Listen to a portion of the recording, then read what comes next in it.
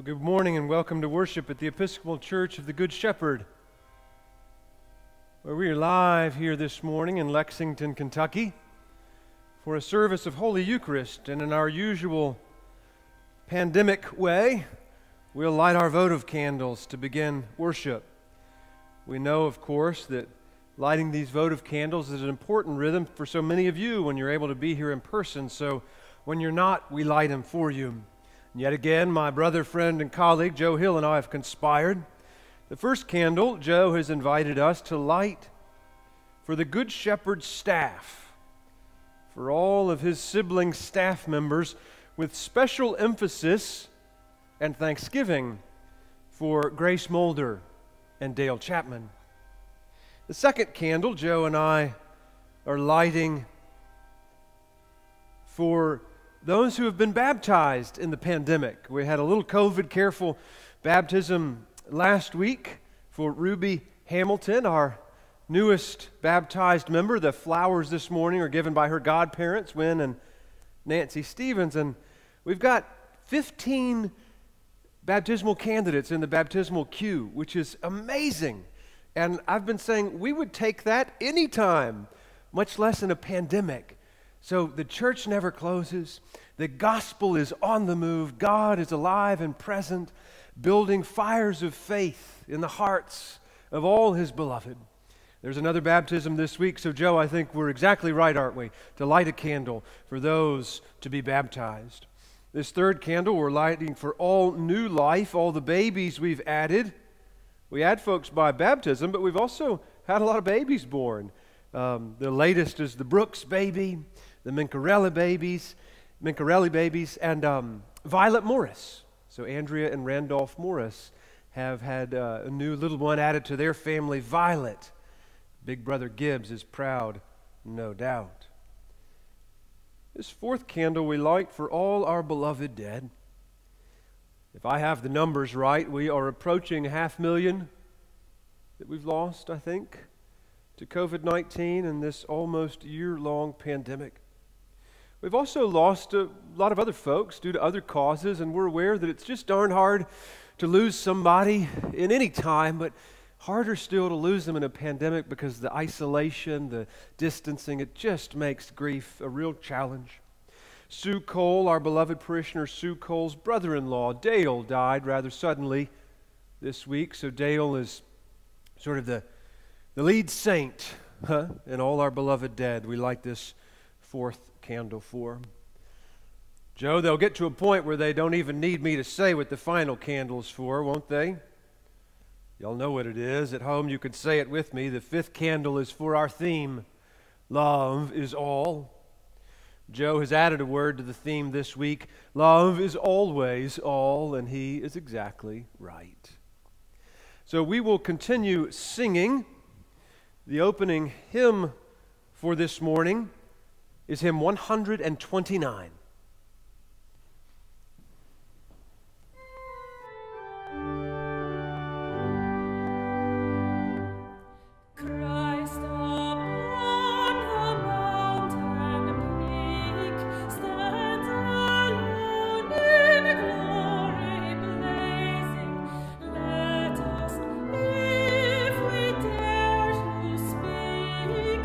With the saints and angels.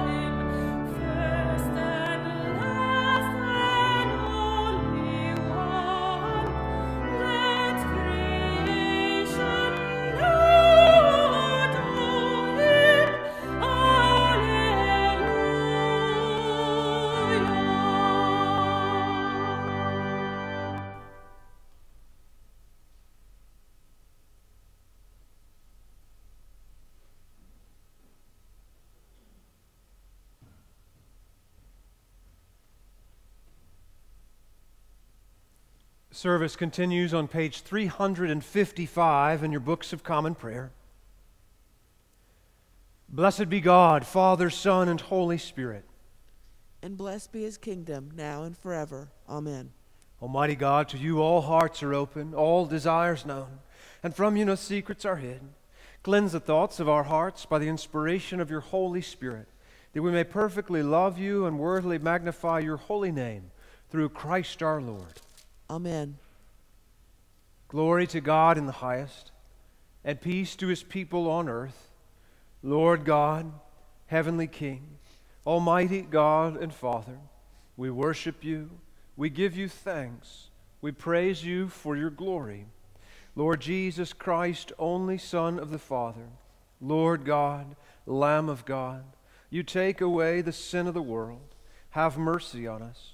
You are seated at the right hand of the Father. Receive our prayer.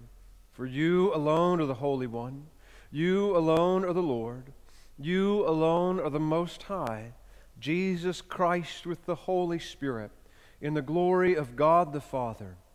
Amen. Amen. The Lord be with you. And also with you. Let us pray. O God, who before the passion of your only begotten Son revealed his glory upon the holy mountain, grant to us that we, beholding by faith the light of his countenance, may be strengthened to bear our cross and be changed into his likeness from glory to glory. Through Jesus Christ our Lord, who lives and reigns with you and the Holy Spirit, one God, forever and ever. Amen. Amen. Please be seated.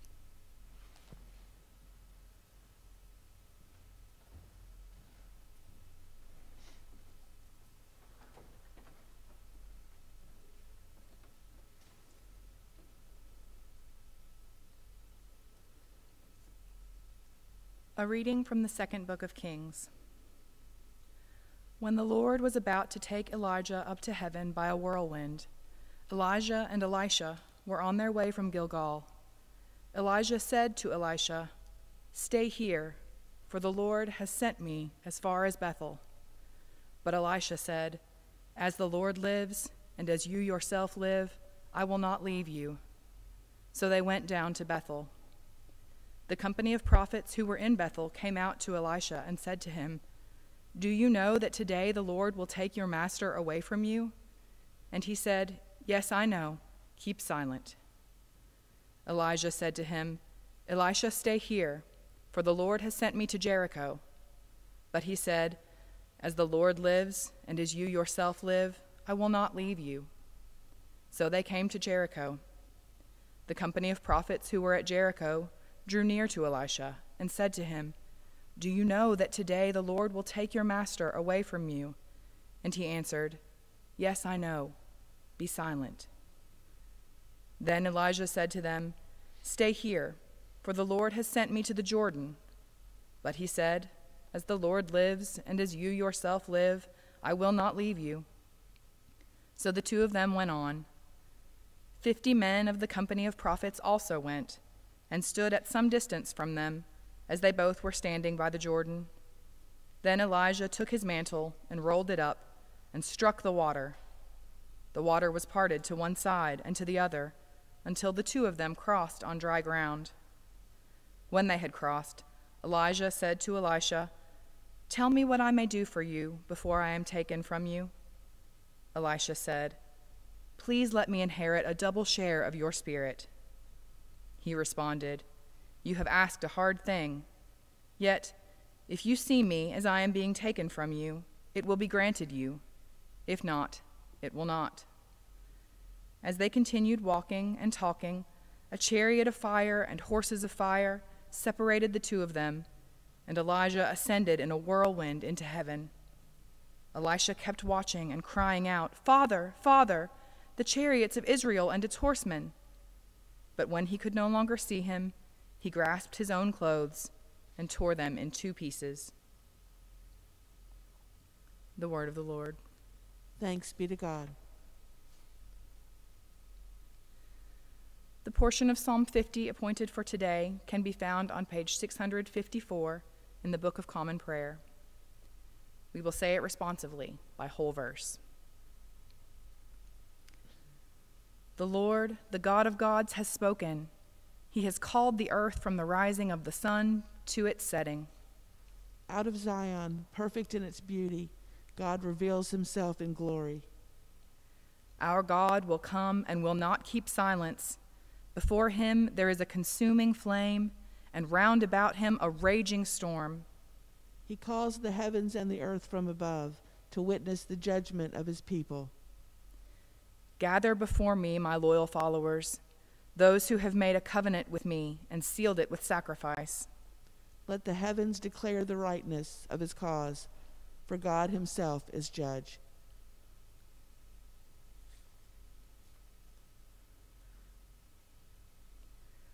A reading from the second letter of Paul to the Corinthians. Even if our gospel is veiled, it is veiled to those who are perishing. In their case, the God of this world has blinded the minds of the unbelievers to keep them from seeing the light of the gospel of the glory of Christ, who is the image of God. For we do not proclaim ourselves. We proclaim Jesus Christ as Lord, and ourselves as your slaves for Jesus' sake. For it is the God who said, "Let light shine out of darkness," who has shone in our hearts to give the light of the knowledge of the glory of God in the face of Jesus Christ. The word of the Lord. Thanks be to God.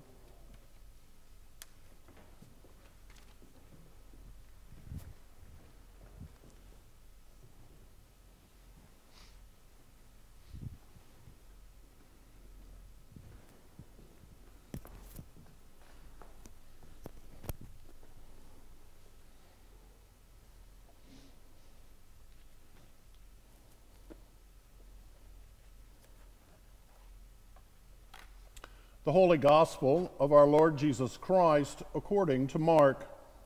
Glory to you, Lord Christ. Jesus took with him Peter and James and John and led them up a high mountain apart by themselves. And he was transfigured before them, and his clothes became dazzling white, such as no one on earth could bleach them. And there appeared to them Elijah with Moses, who was talking with Jesus. Then Peter said to Jesus, "Rabbi, it is good for us to be here. Let us make 3 dwellings, one for you, one for Moses, and one for Elijah." He did not know what to say, for they were terrified. Then a cloud overshadowed them, and from the cloud there came a voice, "This is my son, the beloved. Listen to him." Suddenly, when they looked around, they saw no one with them anymore, but only Jesus. As they were coming down the mountain, he ordered them to tell no one about what they had seen until after the Son of Man had risen from the dead. The Gospel of the Lord. Praise to you, Lord Christ.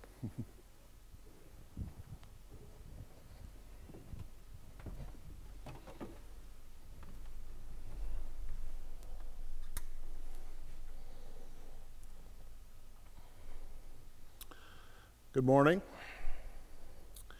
Would you pray with me? Lord of grace and light, enkindle in us the fire of your love. However cold and gray things are outside, may we be light bearers of hope from all you have shared with us through your Son, Jesus Christ. Amen. Transfiguration is a strange word. We don't use it much in our day-to-day speech. It is a beautiful word, though, and can be defined as the change of Jesus, the man, into the Messiah, the beloved Son of God, the Christ. The Transfiguration is a turning point, a theological pivot for us to see, along with Peter, James, and John, who Jesus really is. It is also an opportunity for us to grow as disciples in order to do kingdom work in the valley below after the mountaintop experience. The mountaintop is a necessary part. Jesus often went up on the mountain or a hillside to pray. It is on the mountaintop, after all, where God reveals the true identity of Jesus as the fulfillment of all the law and the prophets. Moses gave the law, but Jesus fulfilled the law with grace and truth. Elijah and all the prophets delivered the word of God, but Jesus was the word of God. In today's gospel passage, the disciples move from a state of slumber to one of celebration. Peter wants to build 3 booths to commemorate the occasion. A booth or shelter being a common response to a holy encounter of this scale. Peter wants to worship there and camp out a while. We have our booths too. Shelters that we hunker down in. We build them in our work relationships, in relationship to ourselves sometimes, in our families, and in every other aspect of our lives. The booths we build can, at times, draft us into involuntary lockdowns. Let's just take church, for instance. A booth can look like delivering this sermon. So I preach today. Now I think I'm done for the day. Or perhaps the musician who says after their solo, I can leave that behind. A booth can be the way we used to do it. It can be how my church was before, and understandably, we want to stay right there, right where the event that changed us happened once upon a time. It's where the experience of being with Christ for the first time or the last time is seared into our memory. But the church is also being transfigured. Because while all those things are fine and worthy enough, they are, like Peter's booths, not the whole story. It's kind of like Mardi Gras with all of its floats and costumes. Great for a day, but there's more to come the next day when Lent starts.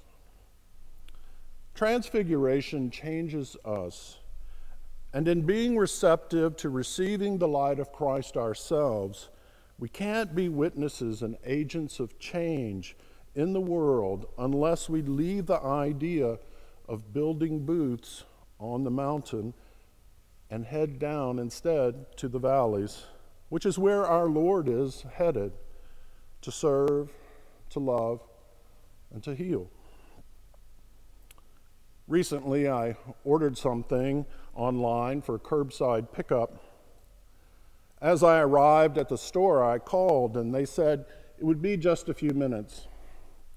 I decided to stand outside my car and stretch my legs a bit, stand up.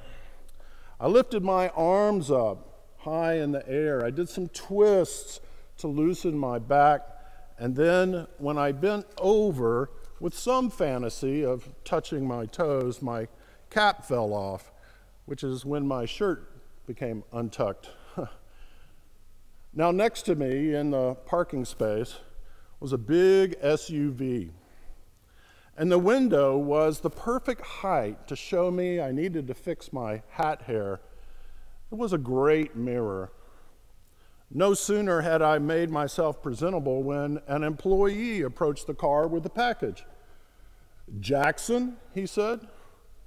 "No," I replied. At that point, I hear the window right behind me, that reflective mirror, going down, down, down. And in the car are 2 women, chuckling pretty hard, sort of a bouncing up and down in their seats chuckling. So I began to laugh too. We were all laughing at the fact that there was more going on than my reflection.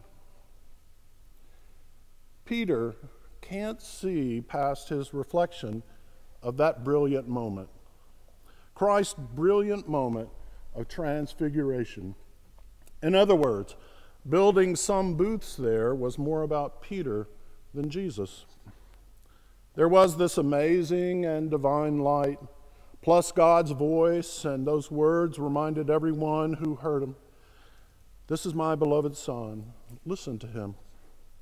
That's baptismal language from Jesus' time in the Jordan River with John the Baptist. And like Elisha from our 2 Kings reading today, asking Elijah for a double dose of holy mojo before Elijah is whisked away in a heavenly whirlwind, all because the ministry ahead for Elisha will require it. In a similar way, the disciples are given the light of Christ in the Transfiguration to bolster their faith journeys and every part of their ministry for the rest of their lives. If they are going to be agents of change on a kingdom level, after Jesus commissions them to do greater things than these, they will need something powerful enough, let's say transformational, to hold on to.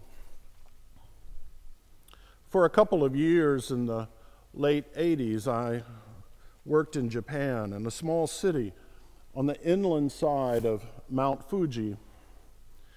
It was a base town for anyone in the world to gather as a group in order to climb Fujisan. Occasionally, we would hear of a search party being sent out to find lost hikers. Hiking groups leave at midnight so they can see the sunrise from the top station. But people who leave the path and their group while hiking through the beautiful and the most alluring portions of the forest can get lost. Some hikers would be found too late the next day, victims of hypothermia and exposure, usually clutching a compass in their hands. You see, compasses are drawn to the mountain, and people get disoriented. They become lost when true north is not where the arrow says it is. But if they can find one of the safety ropes installed around the circumference of Fuji for this purpose, they can follow it out of the dark woods to a path that leads down the mountain and to life. The truth about the Transfiguration for us is that we have something to hold on to. We can know that there is a light source beyond what we can see. It's not from this world, yet it is very much in this world. It makes a difference. It is real. It's a matter of perspective, Christian perspective. Thomas Merton said, "Life is simple. We are living in a world that is absolutely transparent, and the divine is shining through it all the time. This is not just a nice story or a fable," he says. It is true. We can also take something as simple as a houseplant that after fully absorbing sunlight, when observed later with a special filter, can be seen emitting particles of red light waves. The plant that has been in the light shares the light outside of them. They glow. Having Christian radiance from time with the light of Christ means that others can see something different in us, and we in turn can see Christ in others a little better.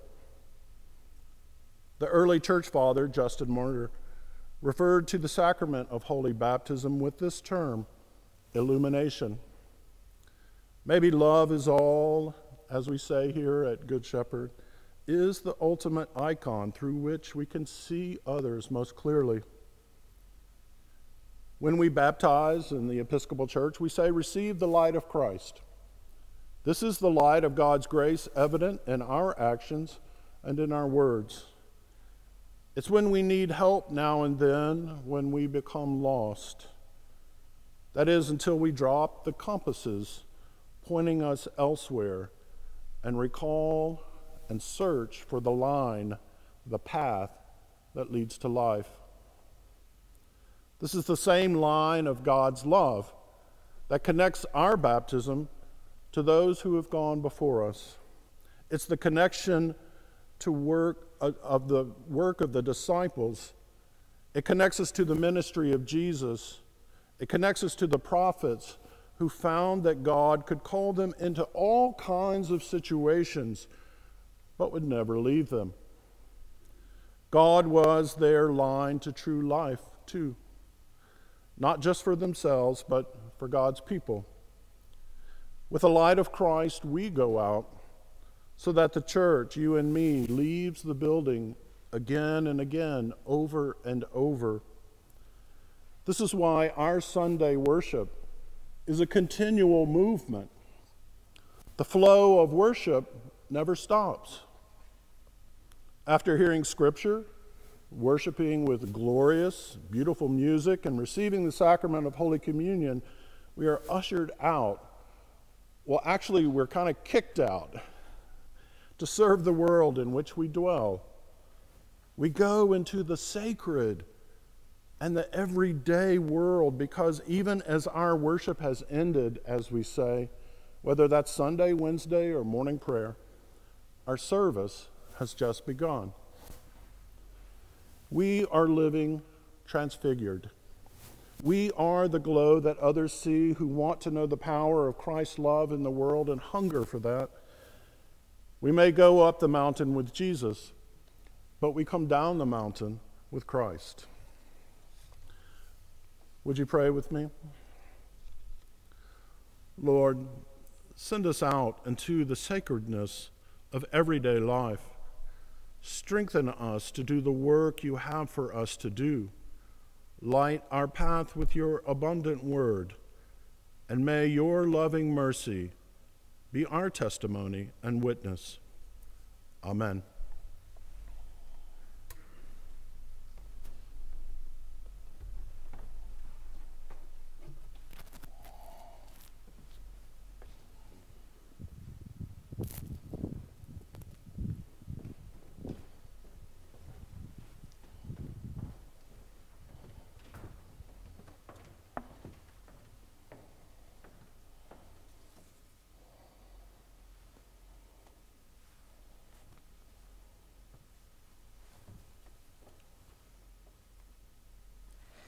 Turning to page 358 in your books of common prayer, let us affirm our faith in the words of the Nicene Creed, saying together, "We believe in one God, the Father, the Almighty, maker of heaven and earth, of all that is seen and unseen. We believe in one Lord, Jesus Christ, the only Son of God, eternally begotten of the Father, God from God, light from light, true God from true God, begotten, not made, of one being with the Father. Through him all things were made. For us and for our salvation he came down from heaven. By the power of the Holy Spirit, he became incarnate from the Virgin Mary and was made man. For our sake he was crucified under Pontius Pilate. He suffered death and was buried. On the third day he rose again in accordance with the Scriptures.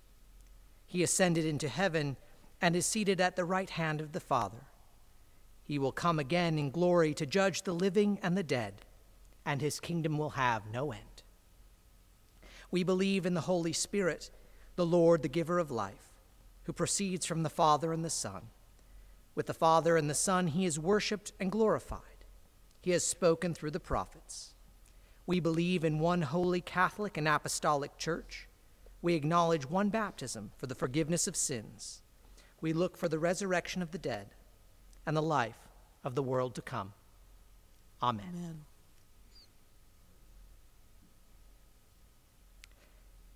The prayers of the people begin on page 385 in the Book of Common Prayer.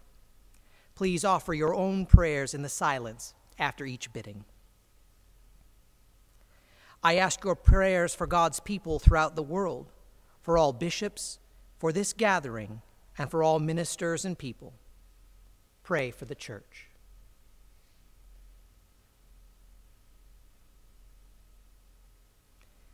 I ask your prayers for peace, for goodwill among nations, and for the well-being of all people.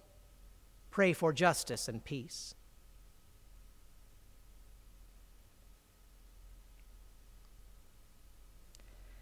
I ask your prayers for the poor, the sick, the hungry, the oppressed, and those in prisons. Pray for those in need or trouble.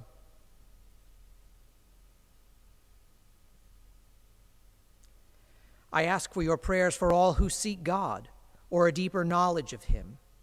Pray that they may find and be found by him.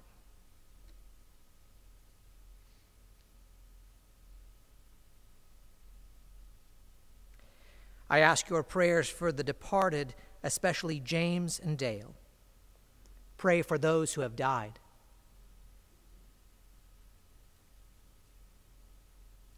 I ask your prayers for all who travel on land, water, or in the air. Pray for those who are away from home.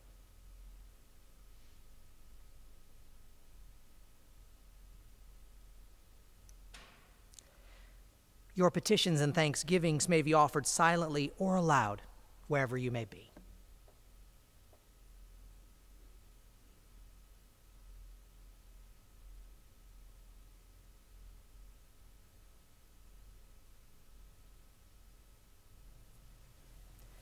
Praise God for those in every generation in whom Christ has been honored.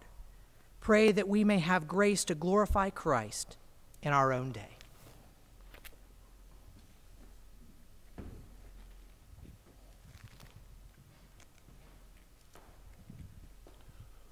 Almighty and eternal God, ruler of all things in heaven and earth, mercifully accept the prayers of your people and strengthen us to do your will through Jesus Christ our Lord.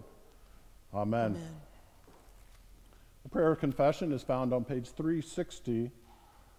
Let us confess our sins against God and our neighbor.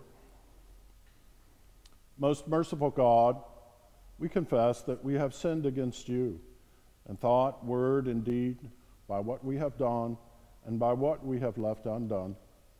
We have not loved you with our whole heart. We have not loved our neighbors as ourselves.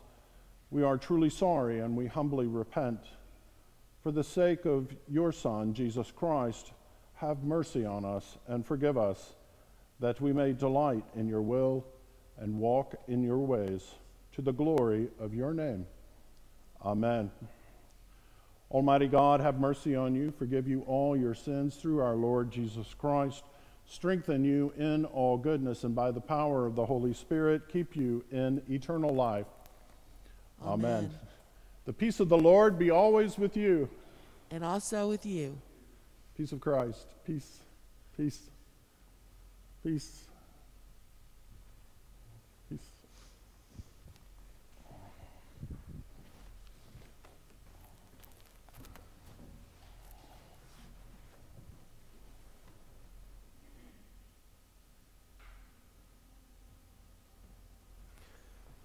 All right, well, good morning and welcome to worship at the Episcopal Church of the Good Shepherd. It is good indeed for us to be together.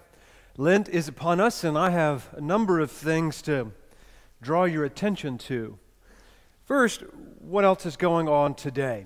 So today is one of our Beloved Basket Outreach Ministry in-gatherings. So as many of you know, the beneficiaries of Beloved Basket this week are Ashland Elementary, one of our partner schools, right here in the neighborhood, and the Shepherd's House, which is a residential treatment facility for folks who are suffering with the disease of addiction. So you can go online and see what we're gathering for these two organizations, and then you can bring your offering to the church today from noon to 1 in our back parking lot drive-through.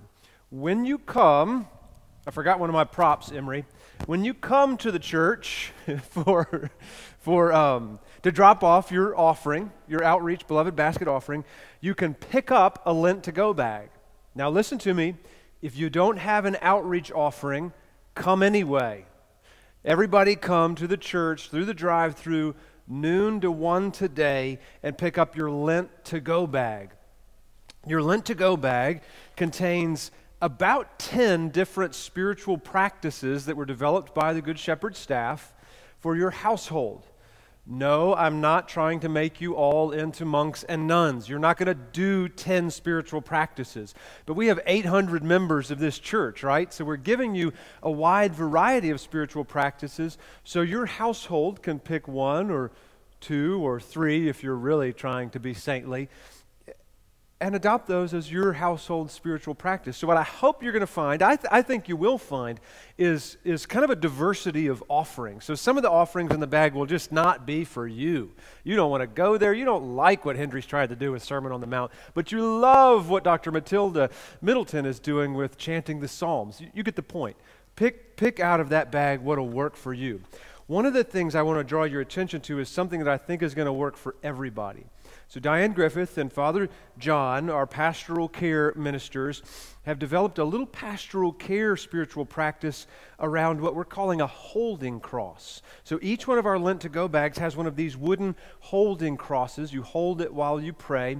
And they were all made, some 250, 300 of these were made by Good Shepherd parishioner David Thompson. So Dave, let that sink in. Dave has made one of these just for your household. So everybody who wants one will have one during Lent. That's just magnificent. The other thing that you'll find in the bag that I want to draw your attention to is a little envelope of ashes.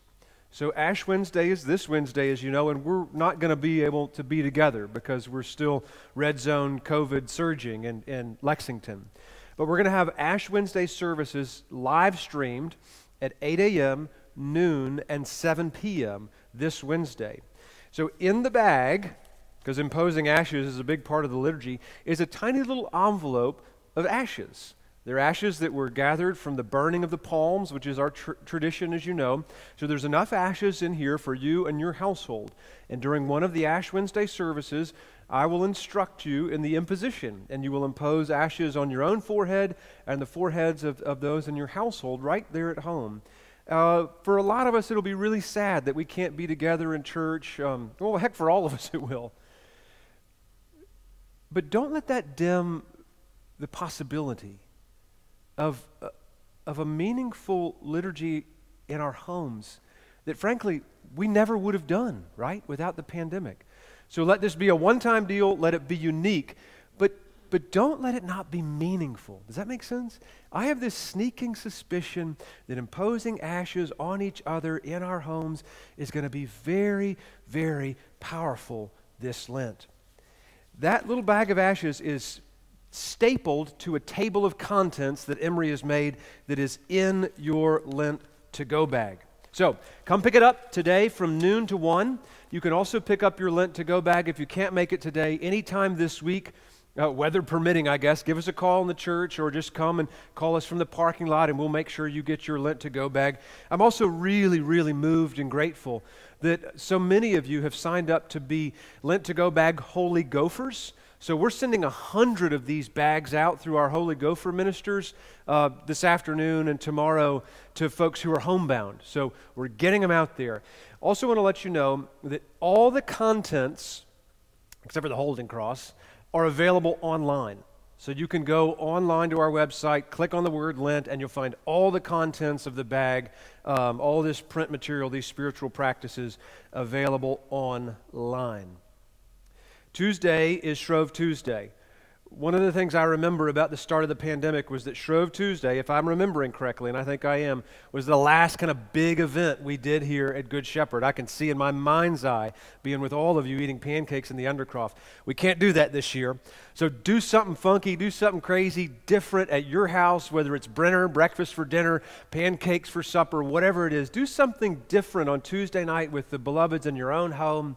If you live alone, call a friend, have a Zoom breakfast, I don't know, FaceTime breakfast for supper. Set something apart on Tuesday evening for fun before we descend into the depth of meaning that is Ash Wednesday. And then we'll observe a holy Lent together, these 40 days that lead us to Easter season. One little word about the pause. So we're still in a pause of in-person gatherings because the cases in Fayette County are up in red zone. However, as you know, you're watching them like I am, they're going down.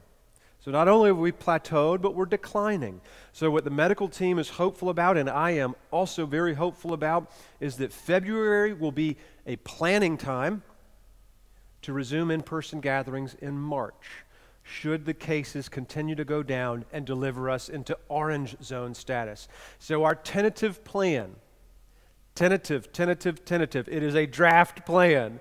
My friend Kat is here and knows all about draft plans because she runs a grocery store. So our tentative plan is to resume small in-person gatherings on Sunday, March 7th. Cross your fingers, say your prayers, watch the numbers with us. I will let you know if that tentative plan becomes concretized, and you'll see sign-ups online and this sort of thing. And we're going to start small and go slow in 2-week increments, opening up further and further as the cases decline. I've written about this. You can find it in parish notes on our website. Emery, I think I'm getting to the end of these announcements, and you're saying mercifully so, I know. Emery always wants me to point you to the digital connect card. If you're new, we want to know who you are. We want to know how to connect with you. So go to our website, click on the welcome button, then the I'm new button. Give us your information, and you'll be in direct contact with a member of the staff. We will have morning prayer during Lent at 8 a.m. via Zoom. We're going to add a spiritual practice to it, one of our Lenten practices. So do consider making morning prayer, joining us, once a week, twice a week, every day, any amount of time for morning prayer during the season of Lent. I want to thank all of you who make sure the church never closes by the strength and grace of your online giving. The online giving button is up now. It is our tradition in this place. Do y'all know Amy Bridges? Amy Bridges is one of my new heroes. She's our tech assistant. She helps Emery make this broadcast happen, and she's come up with a solution that y'all can't see. Give me that, Emery. Give me that. That y'all can't see. I sometimes get carried away, Kat, and I forget the birthday prayer. So Amy has made a prop for me. She just put it on her head to remind me of the birthday prayer. This is her prop. Emery says I'm not supposed to be so silly online. It is our tradition in this place to offer prayers of blessing and thanksgiving to those who are celebrating birthdays and anniversaries this week, and I have a list. I have 3 birthdays: Nancy Stevens, Lucy Cox, and Terry Graves. There are others out there who are celebrating birthdays. I don't know who you are, but you do stand where you are. And if you want your name read during this worship service, send it to us. We will read your name. Anniversaries also. I don't have anybody on my list, but I suspect somebody out there got married this week at some point. So if you did, stand where you are. In congregation, let's pray together. Watch over your children, O Lord. As their days increase, may they increase in wisdom and in stature and in favor with God and neighbors. Through Jesus Christ our Lord. Amen. Good and gracious God, here are your beloved sons and your beloved daughters gathered in the church of all creation, celebrating the anniversaries of their births and their weddings. May the love that has carried them this far in life fill them to overflowing on this day and carry them all the rest of the way on the very wings of your grace. And I ask God's blessing upon each one of you in the name of the Father and of the Son and of the Holy Spirit. Amen. One last blessing we need to do. Joe, will you please bring out our quilts? As you all know, since the early 1980s, we've had a very robust quilt ministry of this parish. Our quilters have made more than 4,000 quilts in these decades of their ministry, and this is the latest batch, so it is our tradition to ask God's blessing upon them. Good and gracious God, we give you thanks for the robust ministry of our Good Shepherd quilters. They have kept folks warm over many decades by the power and grace of their ministry. Here is yet another offering. We ask your blessing upon it in the name of the Father and of the Son and of the Holy Spirit. May these quilts, as they go out from this place, be a sure and certain sign, symbol, and remembrance, O God, of the healing power of your love. Amen. And now ascribe to the Lord the honor due his name. Bring offerings and come into his courts with praise.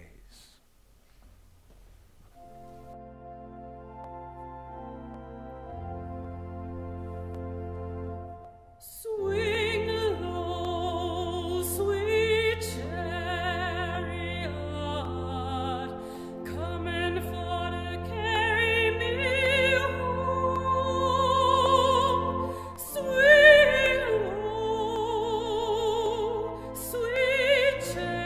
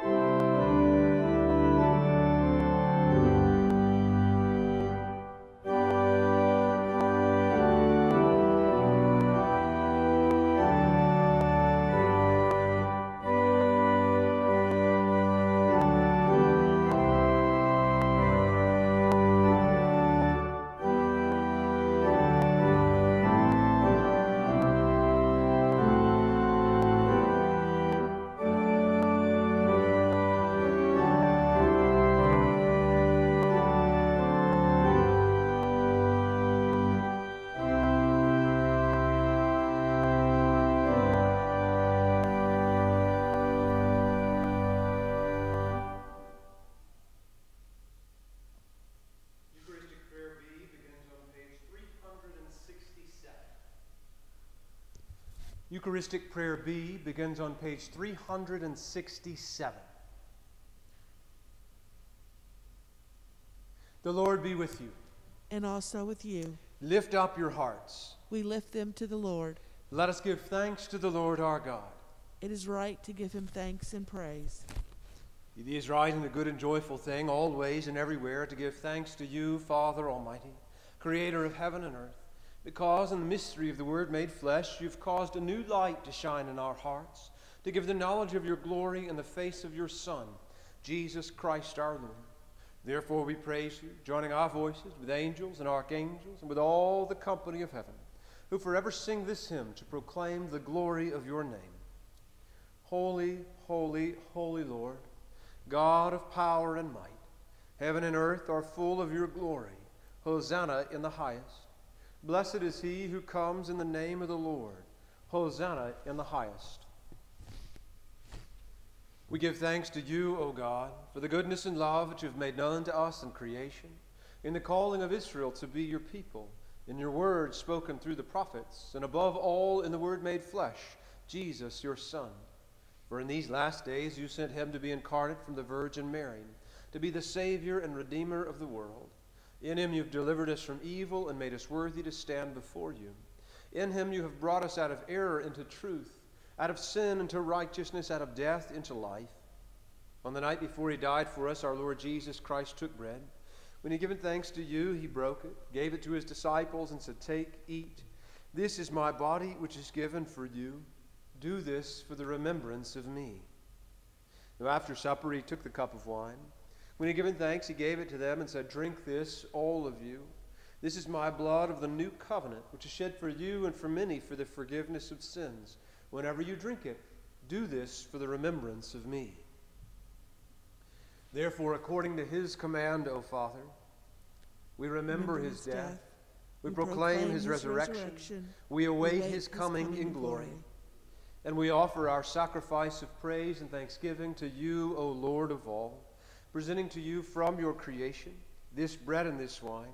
We pray you, gracious God, to send your Holy Spirit upon these gifts, that they may be the sacrament of the body of Christ and his blood of the new covenant. Unite us to your Son in his sacrifice, that we may be acceptable through him, being sanctified by the Holy Spirit. In the fullness of time, put all things in subjection under your Christ, and bring us to that heavenly country, where with the ever-blessed Virgin Mary, St. Paul, and all your saints, we may enter the everlasting heritage of your sons and daughters, through Jesus Christ our Lord, the firstborn of all creation, the head of the church, and the author of our salvation.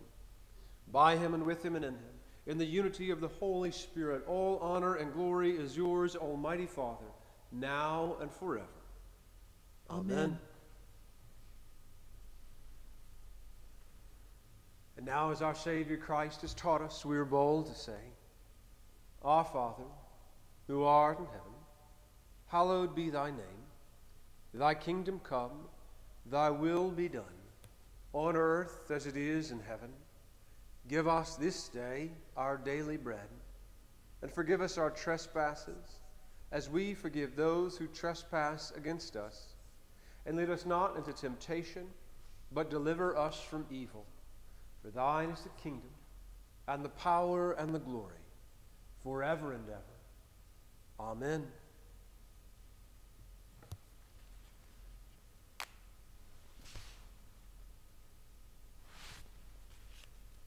Alleluia, Christ our Passover is sacrificed for us. Therefore let us keep the feast. Alleluia. These are the gifts of God for the people of God. Take them in remembrance that Christ died and rose for you, and feed on him in your hearts by faith with thanksgiving. Prayer for the act of spiritual communion. Faithful God, in the wonder of your wisdom and love, you fed your people in the wilderness with the bread of angels, and you sent Jesus to be the bread of life. Though many in our midst cannot consume these gifts of bread and wine, we thank you that we have all received the sacrament of Christ's presence, the forgiveness of sins, and all other benefits of Christ's passion by the power of the Holy Spirit. May we embody your desire, and be renewed for your service through Jesus Christ our Savior. Amen.